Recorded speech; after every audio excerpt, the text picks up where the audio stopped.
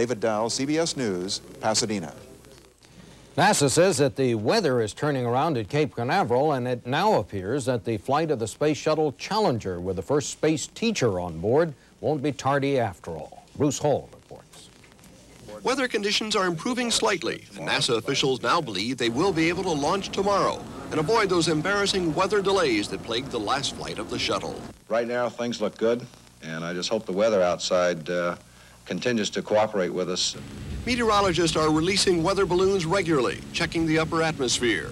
Rains are expected during the night, but the forecast calls for clearing in the morning. There is a chance of some fog, but it should burn off before the beginning of the window.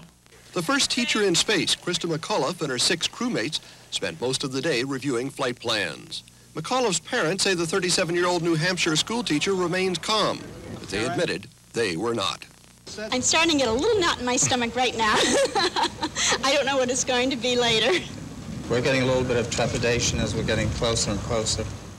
But as for their daughter, she's just anxious to go. Yeah. This will be the first launch from the newly refurbished Pad 39B since a joint U.S.-Russian space probe 10 years ago.